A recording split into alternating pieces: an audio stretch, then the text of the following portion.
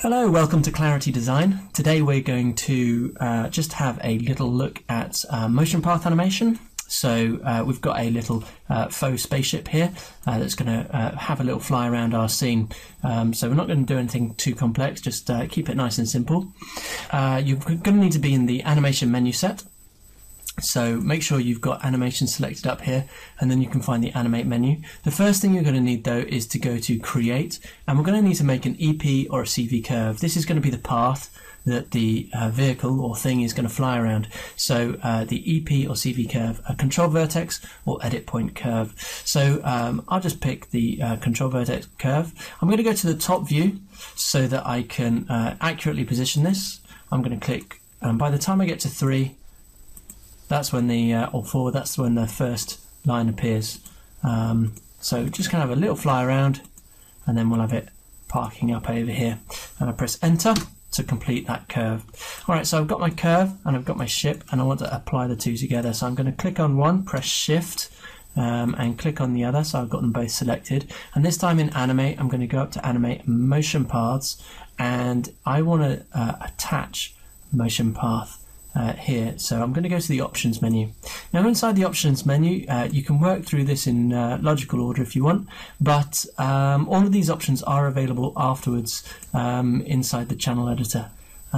So you don't need to worry about it too much. So trying to work out the front axis and up axis can be a little bit awkward sometimes, and sometimes it's easy just to attach it and play around. So let's just do that, attach. Well, we can see at the moment that over 24 frames, that's 1 to 24, it's going to fly around.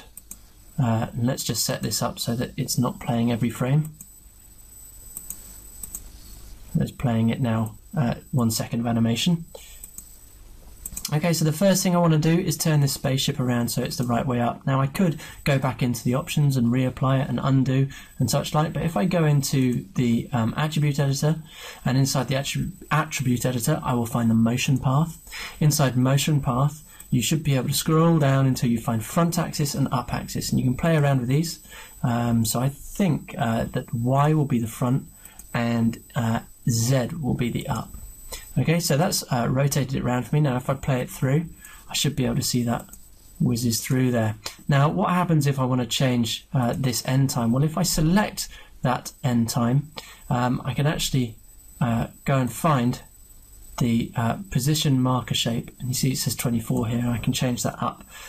So let's change that to 48, which is just 2 seconds. Gives me a little bit longer to play with.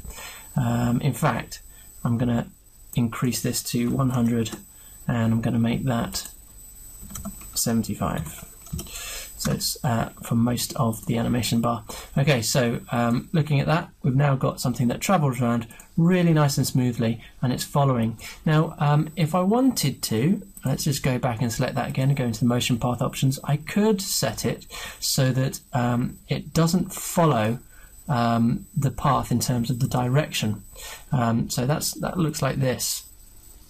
Okay, now that is particularly useful if you've got a camera that you're attaching to a path, because it means you can point the camera to whatever you want, and you can get it to move along the path at the same time. So that's one really good reason for that feature.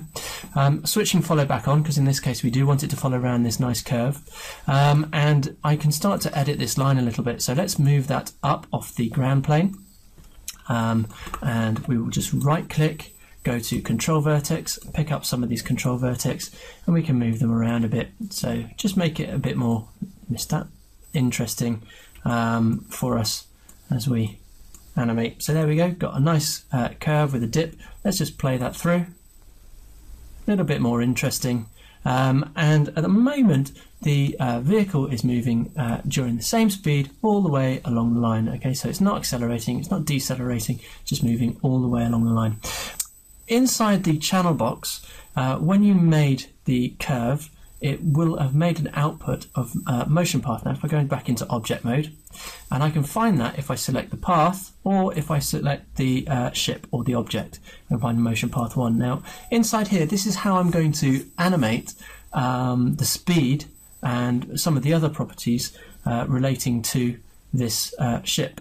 so I can, you can see it's actually got 2 animation points at the beginning and at the end there. So the U value is the total distance travelled along the line, and when it gets to 1, that means it's at the end, and when it's at 0, it's at the beginning. So if I want to make it go a little bit quicker, or to speed up at the beginning, if I tell it that by frame 20 I want it to have got further along the line, it's going to travel that part of the line quicker. So if I tell it that by 20 I want it to go less far along the line, so if I reduce the U value, so let's put that down to about 0.05, so it's barely started at all by frame 20, and then right click on the word and key select. Okay, key selected. So that's put a keyframe in. You can see it's on frame 20 at the moment. It's added it in there, and now it's going to start off really slow, and then it's going to start speeding up. So we could go and play around with this in animation curves, and we could get really precise and detailed about how this is going to change between the two. So let's say we got up to this stage here, and actually I want it to have got there sooner, so I'm going to speed it up now. So I'm going to say, but by frame 40 I want you to have reached the top of that bump. So let's go and have a look. Where is the top of that bump? That is 662. So let's go back to frame 40. We'll put 662 in here, 662, enter, and then right click, key selected. So I've got another keyframe in, so that's going to speed things up a little bit. So here we go. Speed it up and then slow it down to come in again. Alright, we're going to leave it at that for now. There is one thing that we can do which we haven't looked at yet, and that is we can change it so that it banks like an airplane. At the moment it's not banking, it's just staying flat. So let's get that banking a little bit as it comes around the corner. It will either be the front twist or the up twist. So here we go, front twist here. So I'm going to leave that on 0 to begin with, and I'm going to add the first keyframing, key selected. And then I will move it to here, the middle of the curve, and I will increase the front twist. This time I'm going to middle click and drag sideways because I've got it selected already. So I've got that bank happening about as much as I want. And then I'm going to right click, key selected, and then I'm going to move it. I'll wait for it. Actually, I'm going to increase the bank again there, so it's almost halfway around, and right click, key selected, and then I will go all the way to here, and I'm just going to key that as exactly the same, key selected, and then I'm going to flatten it out along here. So let's flatten that out again to flat, and then key selected. Okay, so I've just gone through adding a few keyframes to make the flight path a little bit more interesting. Here we go. Lovely, so it's coming down to land, etc. Brilliant. So we've got a really nice piece of animation done in just 5 minutes and ready to roll. So quite a nice piece of animation sorted out. But what happens if I want it to start and I don't want it on the line? Well, look what happens if I move this down off the line and I keyframe it, just press S to set that position. It's added, you can see a lot's changed up here, it's gone green, but it's added this blend, a motion path blend, and that's on 0 at the moment. If I switch it to 1, and I switch this to 1, then it's going to jump back to the line. If I switch this to 0, it's going to jump off the line. Okay, so I'm going to leave those at 0 at the moment, and let's just, I'm just going to keyframe both of them, key selected. Then I'm going to move to maybe frame 20, and by that time I want it to be totally on the motion path. So we will key that, key selected. So between the two, you can see it's going to hover up and start moving forward. And then as it comes to the end, oh, you can see I needed to blend my motion path there as well. So let's go back to frame 20. Needed to keyframe that as well. And key selected, sorry. So I've got coming up, round, and then off.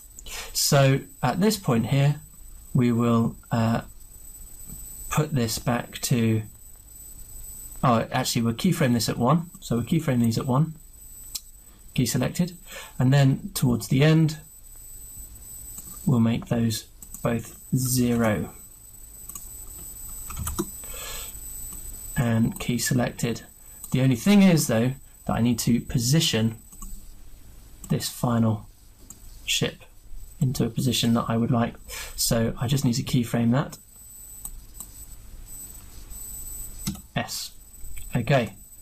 So there we go. Lovely. Bit of a funny landing procedure, but there we go. So I've blended between motion path animation and landing it down. So you can see lovely little piece of animation set up, and that pretty much takes you through everything you need to know about motion paths for now. Enjoy.